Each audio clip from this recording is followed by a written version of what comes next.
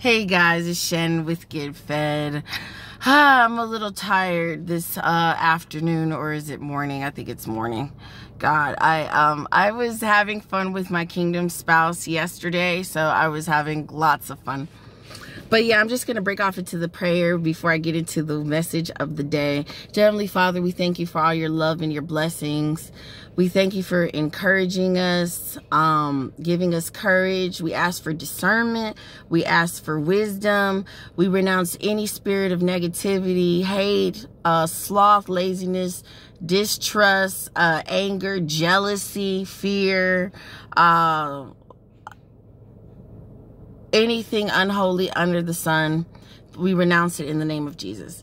Okay, some of you are like really funny in the comments. God bless you. I'm not a sensitive person, so you're gonna have to try a little harder to make me cry. Okay, I have all smiles and all joys. Once you see demons, there's nothing that little humans like yourselves can like do to upset me that much. So yeah, but I'm having a great time with my kingdom spouse. Things look like they're going according to plan. Things look like they are blossoming.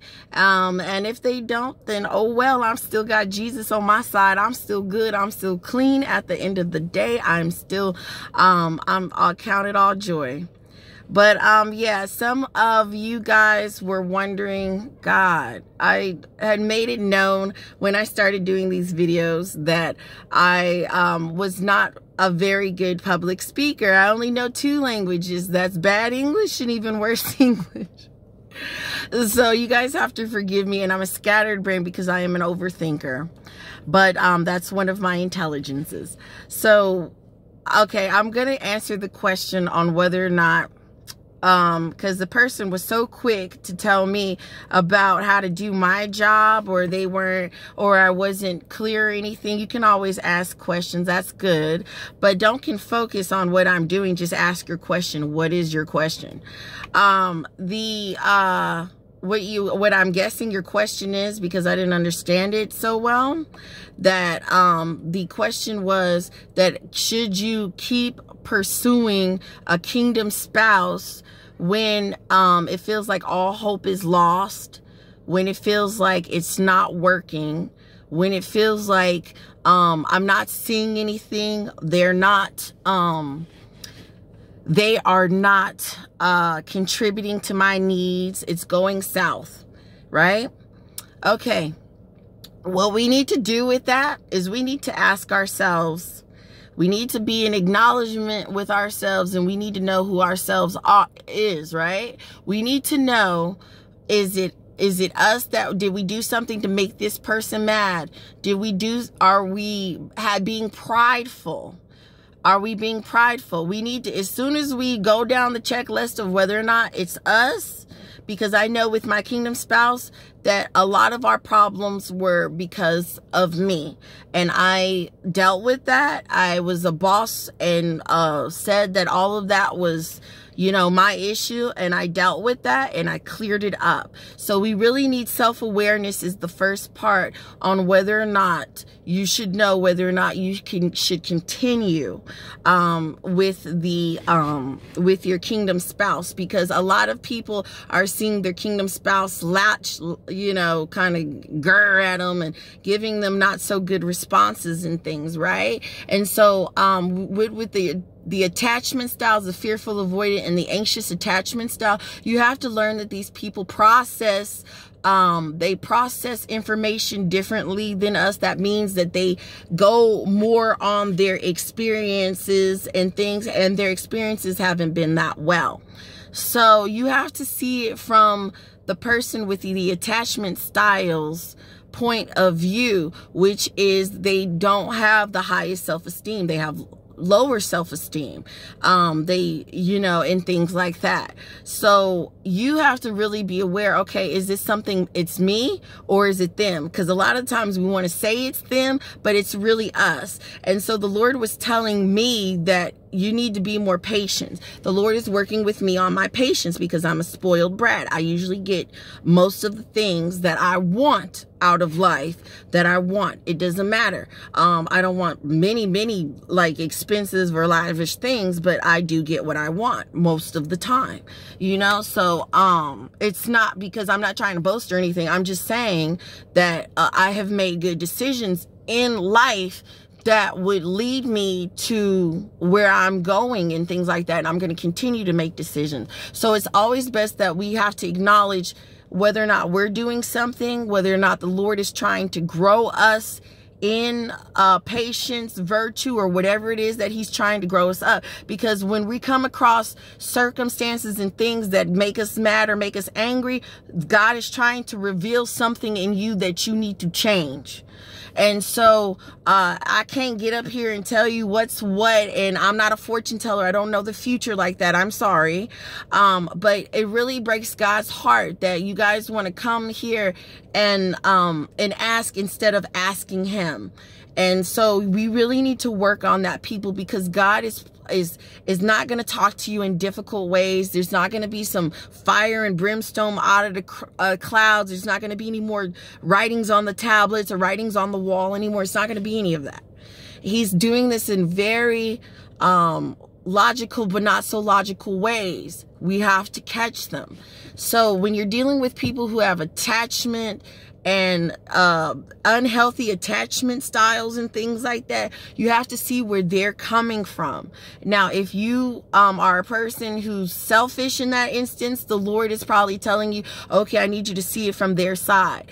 But the Lord doesn't want you to wait forever. So if you're waiting on a person and they're not communicating with you, I didn't see my kingdom spouse for 4 to 5 months. We were barely talking. It was 4 to 5 months. I had waited and I just saw him yesterday. So things went really well.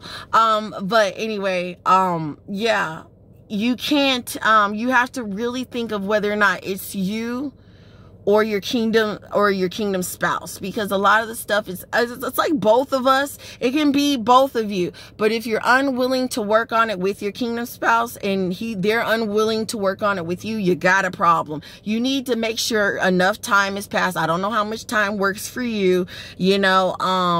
You need to know how much time has passed. I just know that the Lord told me I was supposed to be single for 2 years, that I could court no, you know, or just be friends. The Lord was telling me to be friends with my kingdom spouse and to even see if I like him. And the truth is, I still like him very, very much.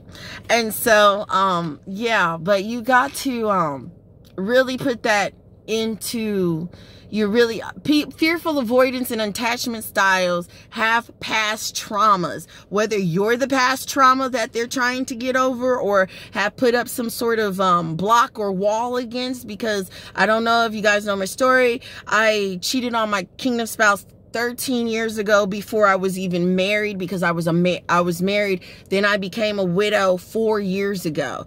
But my kingdom spouse, after my husband died, called me, and that's how this whole thing started. So, you know, but you have to really see it. And it all goes back to you. Do you want to work for this relationship? Because it's not going to be sunshine and giggles trying to be restored. It's not. It's going to be ugly. And so you can't go over there being like, oh my God, it's going to be roses. And what do I need? What do I need?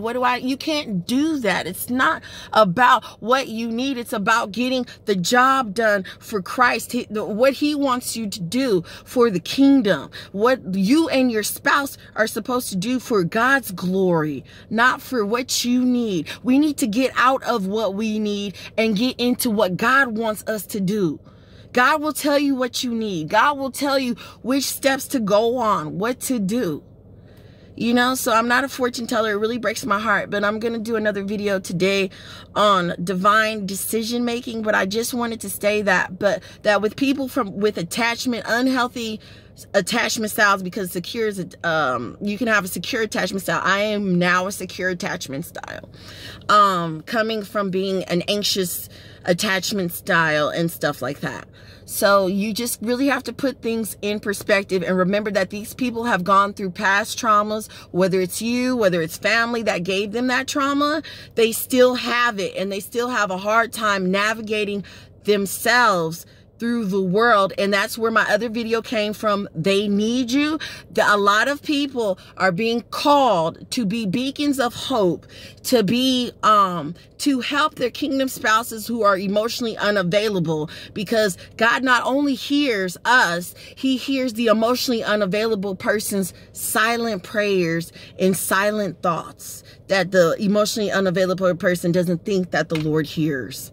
So we have to just keep that in mind. But I just wanted to say thank you so much to all my subscribers. I love you guys. Thank you so much. I love you. I love the haters too. I love y'all. Okay, so if you haven't liked or subscribed yet, could you please consider doing so and joining the Get Fed family, where we want more than manna.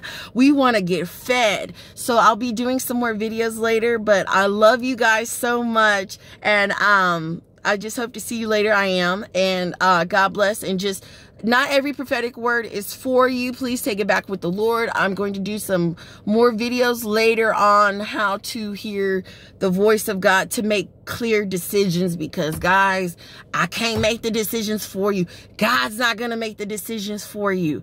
Okay, I can only give you kind of like an idea of what he wants you to do. I don't know your circumstance like that, and I'm not a fortune teller. Okay, but I love you guys, and until next time. Bye.